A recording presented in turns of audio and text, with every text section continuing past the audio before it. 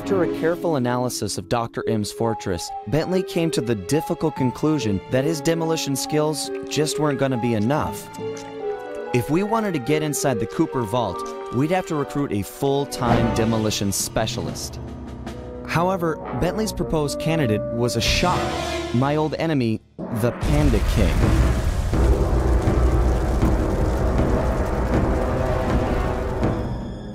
As a member of the original Fiendish Five, he had a part in taking out my dad and stealing pages from the thievius raccoonus. Eventually, I caught up with him, and I claimed back what he had stolen. There was no way I was going to let that monster on my team, but Bentley was firm. He discovered the Panda King had left his life of crime and was now a monk living the life of quiet meditation high up in the mountains.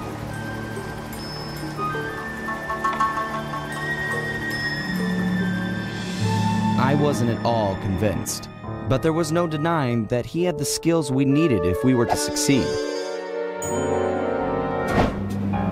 So the gang packed up, put on our disguises, and headed east to China.